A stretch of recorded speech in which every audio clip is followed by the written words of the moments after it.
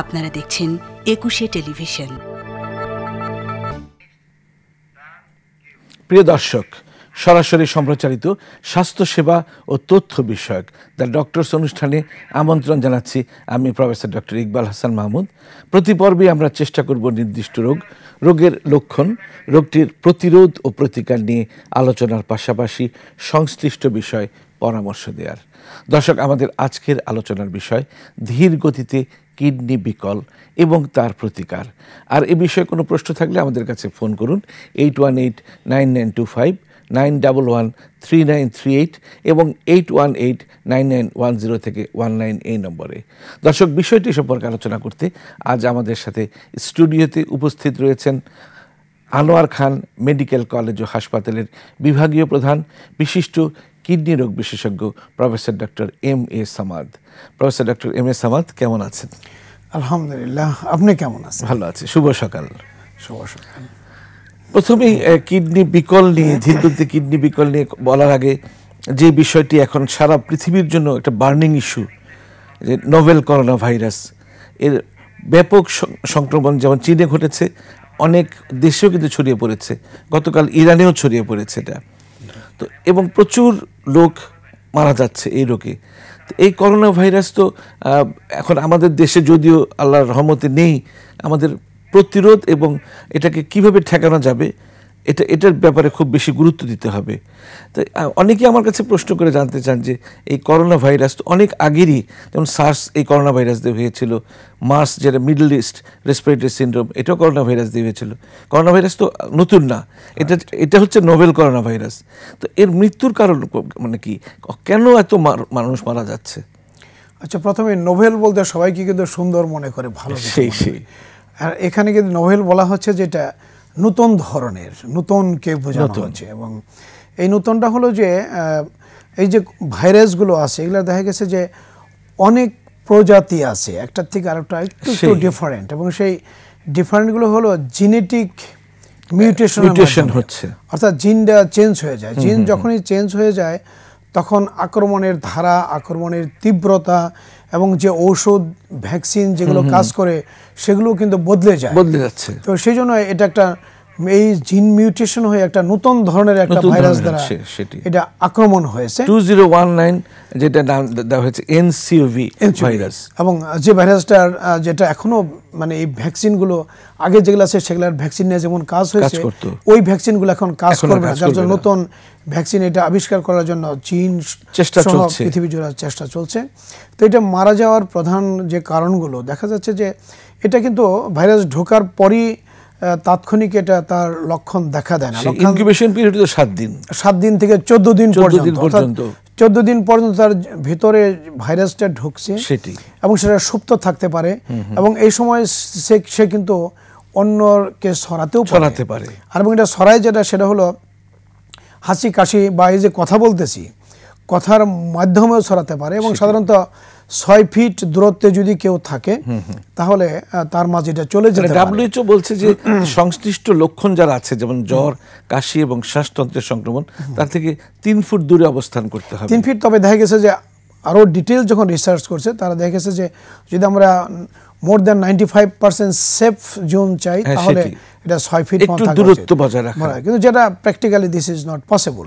আপনি যেটা বলছিলেন যে কেন মারা যায়, এটা মারা যাওয়ার কিন্তু প্রধান হলো দুটো কারণ। একটা হলো যে আপনার এই সাবজেক্ট বিষয় যেটা যে অ্যাডাল্ট রেসপিরেটরি ডিস্ট্রেস সিনড্রোম, যেটা ARDS যেটাকে বলা হয়। এবং দ্বিতীয়তটা হলো তার তীব্র মাত্রার আকস্মিক কিডনি বিকল হয়। হঠাৎ করে কিডনি বিকল হয়ে কিডনির কার্যকারিতা সম্পূর্ণ বন্ধ হয়ে যায়। তো এই যে দুটো কারণ যদি একত্র থাকে তাদের মৃত্যুর সম্ভাবনা অনেক গুণ তখন বেড়ে যায়।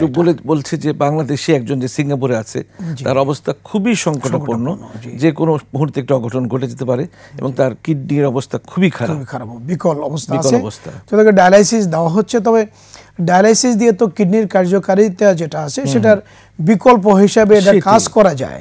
কিন্তু ততক্ষণে যদি তার যে বুকে ARDS অর্থাৎ শ্বাসের যে কষ্ট যেটা হচ্ছে তীব্র মাত্রার, সেটা যদি রিকভারি করে যায় তাহলে হয়তো একটা বেঁচে থাকার সম্ভাবনা থাকে, ARDS কিন্তু ARDS তো সাধারণত মোস্ট কেজ এটা ইরিভার্সিবল, ক্যাপিলারি লিকেজ হতে থাকে যে এটা ভালো হওয়ার সম্ভাবনা, স্পেশালি যদি সাথে কিডনি বিকল থাকে তাহলে দুটো মিলে এই তীব্রতা অনেক গুণে বেড়ে যায়, ঝুঁকি বেড়ে যায়। এটা আরেকটা হচ্ছে যে আমাদের প্রতিরোধটা দিকে একটু যদি আমি বলি যে জ্বর, কাশি এবং শ্বাসতন্ত্রের বিভিন্ন সংক্রমণ, এটা হচ্ছে লক্ষণ।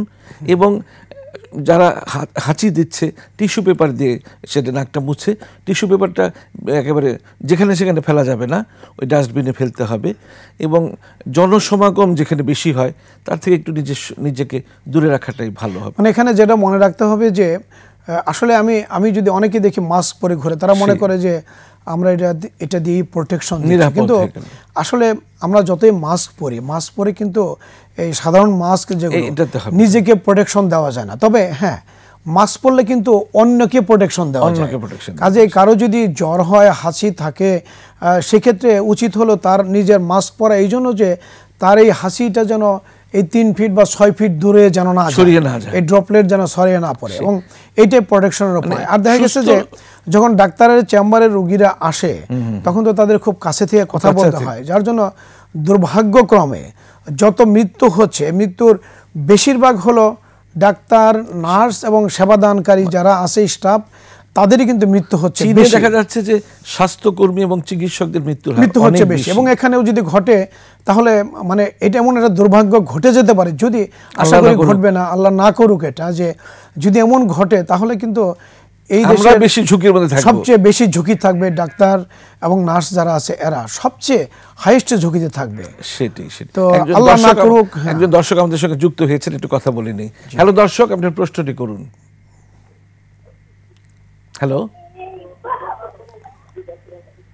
হ্যালো দর্শক, প্রশ্ন করুন। আসসালামু আলাইকুম। ওয়ালাইকুম আসসালাম। হ্যালো, জি শুনতে পাচ্ছি, বলুন। স্যার আসসালামু আলাইকুম। ওয়ালাইকুম আসসালাম, জি বলুন। আমার এই পিছন সাইডটা স্যার খুব দরদে থাকে এবং বেদনা করে, মাজার সাইডটা স্যার। আচ্ছা, মাজার সাইডটা ব্যথা করে। আর আপনার বয়স?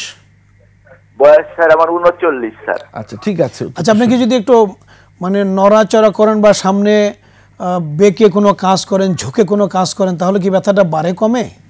স্যার আমি তো একটা ভার্সিটিতে চাকরি করি স্যার, ওই বসে কম্পিউটারে স্যার কাজ করি স্যার। জি।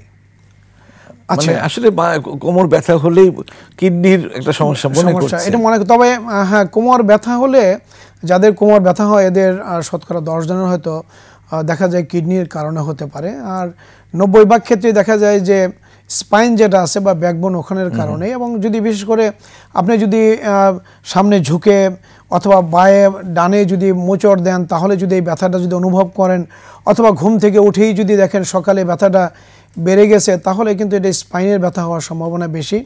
আর যদি তীব্র ব্যথা নাভির ঠিক উল্টো দিকে হয়, অথবা যদি তলপেটে যদি হয় এবং সাথে যদি প্রস্রাবে জ্বালাপোড়া অথবা রক্ত যায়, তাহলে এটা কিডনির ব্যথা হওয়ার সম্ভাবনা বেশি। তো যদিও কিডনির যদি কোনো কারণে কিডনির থেকে ব্যথা হয়, যেমন কিডনিতে টিউমার হলে, পাথর হলে, নেফ্রাইটিস হলে, ইনফেকশন হলে হতে পারে, সেই জন্য সিম্পল দুটো পরীক্ষা করলে, ইউরিন প্রস্রাব পরীক্ষা করে এবং আল্ট্রাসোনোগ্রামে এক্সরে করে এটা ডিটেকশন করতে পারো কোন কারণে। একজন কিডনি বিশেষজ্ঞের শরণাপন্ন হলে উনি বলে দিতে পারবেন যে কোন কারণে হয়েছে এটা। সেটাই। আমরা মূল আলোচনায় ফিরে আসি।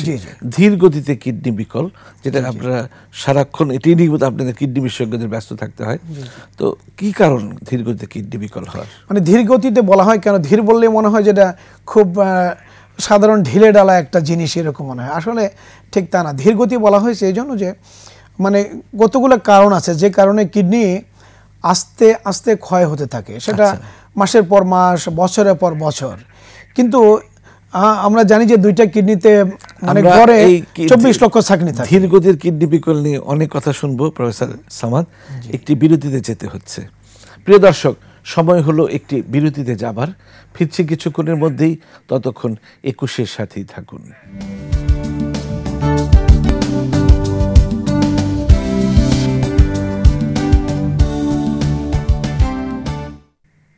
প্রিয় দর্শক, বিরতির পর আপনাদের আবারও স্বাগত জানাচ্ছি দ্য ডক্টরস অনুষ্ঠানে। আমরা আলোচনা করছিলাম ধীর গতিতে কিডনি বিকল এবং তার প্রতিকার সম্পর্কে। চলুন আবারও আলোচনায় ফিরে যাই। প্রফেসর এম এ সামাদ, বিরতির পর আবারও স্বাগত জানাচ্ছি। আমরা ধীর গতিতে কিডনি বিকল নিয়ে আপনার কাছে কারণগুলো জানতে চাচ্ছিলাম, যে কী কারণে ধীর গতির কিডনি বিকল হয়। যে কারণের সাথে যে কথাটি বলতেছিলাম, যে কারণগুলো বলবো, সেই কারণে যে দুইটা কিডনিতে গড়ে 24 লক্ষ ছাঁকনি থাকে, সেই ছাঁকনিগুলো আস্তে আস্তে ড্যামেজ হতে থাকে। আচ্ছা। এবং এই যে একবার ড্যামেজ হয় ধীর গতিতে, সেটা কিন্তু মানে পার্মানেন্ট ড্যামেজ, সেটা ফিরে আসে না। Once damage it is damage. কিন্তু আকস্মিক কিডনি বিকল যখন হয়, তখন কিন্তু যেটা কার্যকারিতা মানে বন্ধ করে দেয়, সাডেনলি প্রস্রাব একদম বন্ধ হয়ে যায়, শাটডাউন। কিন্তু এটা আবার যদি সময়মতো চিকিৎসা দেওয়া যায়, আবার ফিরে আসে, নর্মাল হয়ে যায়। কিন্তু ধীর গতিতে আর ফিরে আসে না। এবং যদি কোনো রোগের যে কোনো রোগের কারণে যদি এই কিডনির কার্যকারিতা ব্যাহত হয় এবং সেটা যদি 3 মাসেও যদি ঠিক না হয়, তখন তাকে বলা হয় ধীর গতিতে কিডনি বিকল। এবং এটা বছর পর বছর মাস এই ক্ষয় চলতে থাকে। এবং প্রধান যে কারণ, আপনি যে কারণ বলছিলেন, প্রধান কারণ হলো ডায়াবেটিস, উচ্চ রক্তচাপ এবং নেফ্রাইটিস আমাদের দেশে, যেটা এটা হলো এই 3টা কারণেই দেখা যায় যে 80% মতো কিডনি বিকল আমাদের দেশে হয়ে থাকে, মাত্র 3টা কারণে, ডায়াবেটিস, উচ্চ রক্তচাপ, নেফ্রাইটিস। এবং এই দুটো কারণে, ডায়াবেটিস এবং উচ্চ রক্তচাপ, এই দুইটা কিন্তু আমাদের লাইফস্টাইলের সাথে বা জীবন ধারাচর্চার সাথে জড়িত। এবং অন্যান্য যে কারণগুলো আছে তার সাথে অলস জীবনযাপন, ডাইরেক্টলি রিলেটেড। তার সাথে ওবেসিটি, যাদের ওজন বেশি, এটা ডাইরেক্টলি রিলেটেড। যাদের ওজন বেশি তাদের দেখা যায় যে ছাকনি নষ্ট হয়ে যায়, এফএসজিএস, যেটা ওজনের জন্য। তাহলে এটা লাইফস্টাইলের সাথে জড়িত। তারপরে যেটা কারণ, যে আমরা যে বিষ বাদনার বড়ি খাই, এইটার কারণে দেখা গেছে অনেক দেশে 17% ক্ষেত্রে দেখা যায় ধীর গতিতে কিডনি বিকল হয়ে থাকে। শুধু ওষুধ, এই ব্যথার ওষুধ, তীব্র ব্যথার ওষুধ অথবা তীব্র অ্যান্টিবায়োটিক, এগুলো যে আমরা খাচ্ছি যত্রতত্র, এই সমস্ত কারণে এগুলো হয়ে থাকে। ওমিপ্রাজলের কোনো ভূমিকা কি আছে? ওমিপ্রাজল নিয়েও অনেক রিসার্চ হচ্ছে। ইদানিং দেখা গেছে যে এই গ্রুপটার কারণেও ইন্টারস্টিশিয়াল নেফ্রোপ্যাথি একটা টার্মস আছে। তো সেটা হয়ে থাকে কারো কারো, এবং সেটার হার সাধারণ মানুষের চেয়ে তুলনামূলকভাবে বেশি। তো সেই জন্য এটা নিয়ে অনেক রিসার্চ হচ্ছে। তবে ওমিপ্রাজল না খেলে, আমরা তো জানি যে আমাদের সময়ে দেখেছি যে যখন ওটিতে যেতাম, যে 8টা অপারেশন থাকলে তার 7টাই হতো কি গ্যাস্ট্রোজেজনেস্টমি, অর্থাৎ আলসার হয়ে নালী চিকন হয়ে গেছে। কাজে এটার যে এখন দেখা যাচ্ছে, চেষ্টা করছে দেখতে বিজ্ঞানীরা, যে যদি এটা না খাই তাহলে কতটা ক্ষতি করবে, আর খেলে কত ক্ষতি, কস্ট বেনিফিট হিসাব করলে দেখা যাচ্ছে, বেনিফিট হিসাবে। সেই জন্য এখন এটা চালু আছে এবং এফডিএ এর অ্যাপ্রুভাল আছে। যার জন্য আগে যে এত পেপটিক আলসার রোগী পাওয়া যেত, একেবারে টিপিক্যাল পেপটিক আলসার, এখন কিন্তু আমরা পাই না, এখন সেগুলো পাওয়া যায় না। এখন তো এখনকার সার্জনরা ভুলেই গেছে, রিয়ারলি ভুলে গেছে যেটা করতে। অথচ আমি ইন্টার্নির সময় 7টা অপারেশন একা করছি, নিজে একা করছি, যে এতটা এটা কমন ছিল তখন। তো যেটা বলতেছিলাম, তারপরে যেমন ধরনের যে ইউরিন ইনফেকশন হয়, ইনফেকশন যদি ঠিকমতো ট্রিটমেন্ট না করে কিডনি বিকল হতে পারে। পাথরের চিকিৎসা তাৎক্ষণিক না করলে কিডনি বিকল হয়ে যেতে পারে। তো সেরকমভাবে যদি প্রস্রাব প্রবাহে বাধা থাকে, সে কারণে আবার বাচ্চাদের ক্ষেত্রে অনেক সময় বাচ্চারা যখন জন্ম নেয়, দেখা যায় এদের জন্মগত কিছু ত্রুটি থাকে। যেমন নালীটা চিকন হতে পারে, কিডনির ভিতরে পানি থাকতে পারে, যাকে হাইড্রোনেফ্রোসিস বলা হয়, পিউজ অবস্ট্রাকশনের জন্য। কারণ দেখা যায় বাচ্চারা প্রস্রাব করতে যায়, এইটা হাইড্রোনেফ্রোসিস দিয়ে আরো কথা শুনবো। একজন দর্শক যুক্ত হয়েছেন। হ্যালো দর্শক, আপনার প্রশ্নটি করুন। হ্যালো, ওয়ালাইকুম আসসালাম। জি বলুন। আমার বারবার পড়তে আসে 20 মিনিট পর পর। আচ্ছা। এই জন্য আমার কিডনিতে পিছনে, আমার পিঠের উপর দিয়ে অনেক ব্যথা করতে আছে, দুনো কিডনি বুঝে অনেক ব্যথা। বয়স কত? আমার বয়স হচ্ছে 27। আপনার এই যে ঘন ঘন প্রস্রাব কতদিন যাবত? এটা আমার 5-7 বছর হয়ে গেছে। আপনার প্রস্রাবে কোনো জ্বালাপোড়া থাকে? প্রস্রাব করার সময় কোনো জ্বালাপোড়া হয়? বাথরুম করার সময়, প্রস্রাব করার ওই সময় জ্বালাপোড়া হয়। আচ্ছা, ঘন ঘন প্রস্রাব হলে কিন্তু আমরা কয়েকটা জিনিস মনে করি। একটা হতে পারে যেমন যে প্রস্রাবে যদি ইনফেকশন হয়, সেক্ষেত্রে ঘন ঘন প্রস্রাব হবে, সাথে জ্বালাপোড়া থাকবে, করার পর কিছু রয়ে গেছে এরকম মনে থাকবে, সাথে তলপেটে ব্যথা, কাঁপুনি দিয়ে জ্বর আসতে পারে। 2 নম্বর কারণ হতে পারে কারো ডায়াবেটিস হলে, সেক্ষেত্রে প্রচুর পানি পিপাসা লাগবে, প্রচুর খেতে ইচ্ছা করবে, খাবেন, আর প্রচুর প্রস্রাবও হবে। পলিডিপসিয়া, পলিফেজিয়া, এটাকে পলিউরিয়া বলা হয়, 3টা পলি। আরেকটা কারণ আছে যাদের ঘন ঘন প্রস্রাব হয়, বিশেষ করে ইয়াং জেনারেশন আমরা যেটা দেখি সেটা হলো ওভার অ্যাক্টিভ ব্লাডার। অর্থাৎ আপনার ব্লাডারটা এমনভাবে ট্রেন যে অল্প কিছু প্রস্রাব জমলেই মনে হয় যে আবার করে ফেলি, আবার হচ্ছে সব সময়। হ্যাঁ, এটা একটা ফিলিংস এরকম হয়। হ্যাঁ, সেটাই ওভার অ্যাক্টিভ ব্লাডারের যদি কারণ খুঁজি তখন দেখা যাবে যে অনেক কারণ আছে। এর মধ্যে টেনশন অ্যাংজাইটি থাকতে পারে, কেউ বারবার প্রস্রাব করার প্রবণতা অভ্যাস হয়ে গেছে সে কারণে হতে পারে, কারো দেখা যায় ব্লাডারটাই জন্মগতভাবে একটু ছোট, সেটাও হতে পারে। তো আপনি বেটার হলো একজন কিডনি বিশেষজ্ঞ বা ইউরোলজিস্টের কাছে আসেন, উনি পরীক্ষা করে দেখে বলে দিতে পারবেন যে কোন কারণে এটা হয়েছে। তবে এটা নিয়ে খুব দুশ্চিন্তা করার কোনো কারণ নেই। সেটাই যে কথা বলছি। আরেকটা প্রস্রাব পরীক্ষা করলে অনেক কিছুর ইনফরমেশন চলে আসে, সেটাই যে কয়েকটা পরীক্ষা করলে বোঝা যাবে। আল্ট্রাসোনোগ্রাম, আপনি হাইড্রোনেফ্রোসিসের কথা বলছিলেন যে জন্মগত দেখা যায় হাইড্রোনেফ্রোসিস আছে, পিউজে আছে, এটা পিউজ অবস্ট্রাকশনের জন্য হতে পারে। আবার দেখা যায় যে প্রস্রাব করার সময় সাধারণত সামনের দিকে প্রস্রাব যাওয়ার কথা না, যে উল্টো দিকে আসে, সেটাকে VUR বলে। এই কারণে অনেকের কিডনি ড্যামেজ হয়ে যায়, এটা কারেকশন করা যায়।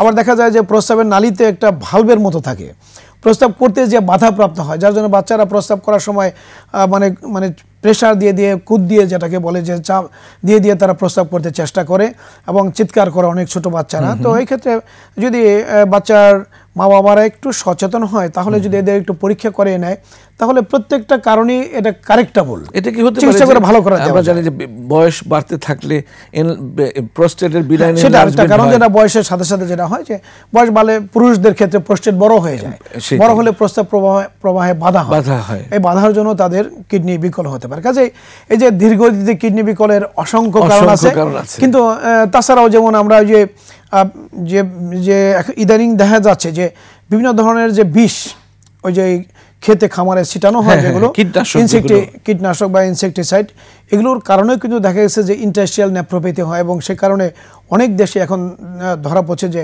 এই কারণে কিডনি রোগ হয়ে থাকে। আমাদের দেশে কাজে আমাদের সচেতন হওয়ার অসংখ্য জায়গা আছে। ভেজাল খাদ্য আরেকটা কারণ, যেটার আরেকটা কারণে হয়ে থাকে, যে ভেজাল খাদ্যের কারণেও হতে পারে। যেভাবে ব্যাপকভাবে কীটনাশক এবং বিভিন্ন রকম ভেজাল এবং তাড়াতাড়ি পাকানোর জন্য যেসব কেমিক্যাল ইউজ করা হচ্ছে, এর কারণে এগুলো তো কিডনির ক্ষতি, ক্যান্সার, লিভার ডিজিজ এবং সেই সাথে কিডনি রোগ হয়ে থাকে। আর যেটা গুরুত্বপূর্ণ, যেটাই বাদ দিয়ে ভুলে গেছি, যেটা যে স্মোকিং কিন্তু সরাসরি কিডনিকে এফেক্ট করে। স্মোকিং এ যেমন ক্যান্সার হচ্ছে, হার্ট ডিজিজ হয়, এবং কিডনি যে রক্তনালী সেগুলোকে সরু করে দেয়। আমরা নালী যদি সরু হয়ে যায় তাহলে কিডনি আস্তে আস্তে ড্যামেজ হয়ে যায়, ব্রঙ্কাইটিস করে, হার্ট ডিজিজ করে। কিন্তু কিডনির উপরে যে স্মোকিং এর এফেক্ট সরাসরি, কারণ কিডনি এই যে বিভিন্ন জায়গায় ব্রঙ্কাইটিস, হার্ট ডিজিজ বলেন, কিডনির তো প্রধান কারণ হলো, হার্ট ডিজিজের প্রধান কারণ হলো স্মোকিং। তো এই যে স্মোকিং যে কিভাবে করে, যে করোনারি যে নালী, রক্তনালী যেটা আছে, সেই নালীটাই কিন্তু এটা চিকন করে দেয়, সরু করে দেয়। যেভাবে এই হার্টের নালী সরু করে, যেভাবে ব্রেনের নালী সরু করে, যেভাবে হাতে পায়ের নালী সরু করে দিয়ে পা কেটে ফেলতে হয়, অনেক সময় ভার্সাস ডিজিজ হয়, ঠিক তেমনিভাবে কিডনি নালীকে সরু করে দিয়ে কিডনিকে ড্যামেজ করছে। সেই জন্য ধূমপান, বিষপান, ধূমপান ত্যাগ করতে হবে, ওজন কমাতে হবে। আরো কথা শুনবো প্রফেসর সামাদ, আরো একটি বিরতিতে যেতে হচ্ছে। প্রিয় দর্শক, সময় হলো আরো একটি বিরতিতে যাবার। ফিরছি কিছুক্ষণের মধ্যেই, ততক্ষণ একুশের সাথেই থাকুন। প্রিয় দর্শক, বিরতির পর আপনাদের আবারও স্বাগত জানাচ্ছি। আমি professor doctor Iqbal Hasan Mahmud, the doctors অনুষ্ঠানে। আমরা আলোচনা করছিলাম ধীর গতিতে কিডনি বিকল এবং তার প্রতিকার সম্পর্কে। আর আমাদের আজকের আলোচক প্রফেসর M.A. সামাদ, বিশিষ্ট কিডনি রোগ বিশেষজ্ঞ। Professor M.A. সামাদ, বিরতির পর আবারও স্বাগত জানাচ্ছি। আমরা জানি যে প্রতি বছর যে 21শে ফেব্রুয়ারি আন্তর্জাতিক মাতৃভাষা দিবসে আপনি ক্যাম্পস আয়োজিত একটি কিডনি মেলা বা শিক্ষা মেলা, আপনি যেই আমি বলি, টাঙ্গাইলে এটা আয়োজন করেন। প্রচুর রোগীর সমাগম ঘটে, প্রচুর চিকিৎসা দিচ্ছেন। এটা মানবতার একটা বিশেষ, আমি বলি উজ্জ্বল দৃষ্টান্ত একটা করছেন আপনি। এই সম্পর্কে একটু শুনতে চাই। অ্যাকচুয়ালি 21শে ফেব্রুয়ারি আমরা বিগত 16 বছর ধরেই, এবছর যে আমরা মেডিকেল ক্যাম্প করলাম, এটা 16তম মেডিকেল ক্যাম্প ছিল। তো ক্যাম্পস তো kidney awareness monitoring prevention society, এটার নাম থেকেই বোঝা যায় যে আমাদের কাজই হলো অ্যাওয়ার করা, মানুষকে সচেতন করা। আর এটার উদ্দেশ্য ছিল যে আমরা জানি যে কিডনি রোগ খুবই কমন, এটা খুবই কমন, এটা অনুধাবন করতে পারি কিডনি বিশেষজ্ঞ হয়েই। এবং এটা ভয়াবহ এই জন্য যে কিডনি রোগ হলে আস্তে আস্তে তো পরিণতি হলো কিডনি বিকল হয়ে যায়। আবার যাদের অল্প মাত্রায়ও কিডনি রোগ থাকে, এই কিডনি রোগের কারণে হার্ট ডিজিজ যেটা বা হৃদরোগের হার এটা 100 গুণ পর্যন্ত বাড়িয়ে দিতে পারে, ঝুঁকি বাড়িয়ে দেয়। সেজন্য এটাকে ডিজিজ মাল্টিপ্লায়ার বলা হয়। এছাড়া অনেক রোগ আর রোগের ঝুঁকি অনেক বাড়িয়ে দেয়। তো সেজন্য এটাকে বলা হয় ভয়াবহ। এবং আমরা যদি বলি যে এটার যে ব্যয় যদি একবার কিডনি বিকল হয়ে যায় কিরকম, যে ওয়ার্ল্ড হেলথের আমি যে লাস্ট রিপোর্ট যেটা দেখলাম সেখানে দেখলাম যে পাকিস্তান, ইন্ডিয়া এবং বাংলাদেশের যাদের কিডনি বিকল হয়ে যায় তাদের শতকরা 10 ভাগের চিকিৎসা কিন্তু সরকার বেসরকারি সমস্ত পর্যায়ে মিলে দিতে পারে না। এটা WHO রিপোর্ট, রিপোর্ট অনুযায়ী, অর্থাৎ 90 ভাগ বলতে গেলে কিডনি বিকলে বিনা চিকিৎসায় মারা যায়। কিন্তু আমরা পাশাপাশি বিভিন্ন গবেষণা থেকে এটাও জানি যে যদি আমরা একটু সচেতন হতে পারি তাহলে মানে 50 থেকে 60 ভাগ ক্ষেত্রে যেখানে আমরা 10 ভাগের চিকিৎসা দিতে পাচ্ছি না সেখানে 50 থেকে 60 ভাগ ক্ষেত্রে এই রোগ প্রতিরোধ করা যায়, মানে এই রোগের হাত থেকে মানুষকে বাঁচানো যায়। তো সেই জন্য ক্যাম্পসের জন্ম হয়েছিল এখন থেকে 16 বছর আগে, আর বিশ্ব কিডনি দিবস শুরু হয়েছে এখন থেকে 14 বছর আগে। সামনেই তো বিশ্ব কিডনি দিবস, 14 বছর আগে সামনে বিশ্ব কিডনি দিবস। তার মানে বিশ্ব কিডনি দিবস যা মানে বিশ্ব যখন অনুধাবন করছে যেটা প্রিভেনশন করা উচিত, তার আগেই কিন্তু আমরা এই ছোট দেশের এই দেশের মানুষ হলে আমরা বুঝতে পারছিলাম যেটা প্রিভেন্ট করা উচিত, এবং যার জন্য এই ক্যাম্পসের জন্ম হয়েছিল তখন। তো ক্যাম্পসের জন্মের পর থেকে আমরা দেশের বাড়িতে আমি একটা মেডিকেল ক্যাম্প করি, সেটার দুটো অংশ থাকে, একটা হলো চিকিৎসা আর একটা হলো শিক্ষা। সেজন্য আমরা ফ্রি মেডিকেল ক্যাম্প এবং শিক্ষা মেলা বলি। কতজন রোগীকে আপনারা চিকিৎসা এবার দিয়েছেন? আমরা যদি টোটাল বলি এবছর আমরা 3500 মতো রোগীকে চিকিৎসা দিয়েছি। তো শুরুতে তো অনেক মানুষের সমাগম হতো। প্রথম বছর ইত্তেফাকের রিপোর্ট অনুযায়ী ছিল প্রায় 40,000 লোক জমা হয়, এবং আমরা 260 জন ডাক্তার, আমাদের অনেক বড় বড় প্রফেসর যারা আছে, professor Mirza, professor Harunur Rashid, professor সাহেবা খাতুন, সবাই অনেকেই সেখানে গিয়েছিলেন। তো প্রায় 260 জনের মতো আমরা ডাক্তার গিয়েছিলাম এবং সবার চিকিৎসা দিতে পারিনি। তো তারপর থেকে আমরা এটাকে 12 দিন আগে থেকেই তার যা যা পরীক্ষা নিরীক্ষা করা দরকার কিডনি রোগ নির্ণয়ের জন্য, ডায়াবেটিস নির্ণয়ের জন্য সমস্ত স্ক্রিনিং করে রাখি, এবং লিমিটেড সংখ্যক আমরা সাধারণত রোগীদের আমরা চিকিৎসা দিয়ে থাকি ওখানে, এবং সেটা 3000 3500 মতো রোগীকে আমরা চিকিৎসা দেই। এবছর 72 জন ডাক্তার সেখানে গিয়েছিল, আমরা চিকিৎসা দিয়েছি। আমরা সেখানে স্থানীয় এমপি, আমাদের ডিসি, এসপি সহ যারা প্রশাসন সবাই সেখানে উপস্থিত ছিলেন, এবং সবাই যে মূল উদ্দেশ্যটা ছিল মানুষকে সচেতন করা যে কিডনি রোগ একটা ভয়াবহ, এটা প্রতিরোধযোগ্য, এবং কি কি নিয়ম মেনে চললে, লাইফস্টাইল মেনে চললে এটাকে প্রতিরোধ করা যাবে, সেটার জন্য 1 লক্ষ লিফলেট আমরা বিলিয়ে দিয়েছি। আমরা মুখে তাদের সচেতন করার চেষ্টা করেছি। আপনি তো ব্যক্তিগত উদ্যোগে এটা করছেন, বিশাল একটা বড় কর্মকাণ্ড বলবো। তো সরকারি মানে কি ধরনের উদ্যোগ এই ব্যাপারে আছে, এই অ্যাওয়ারনেসের ব্যাপারে? সরকারও এগিয়ে আসছেন।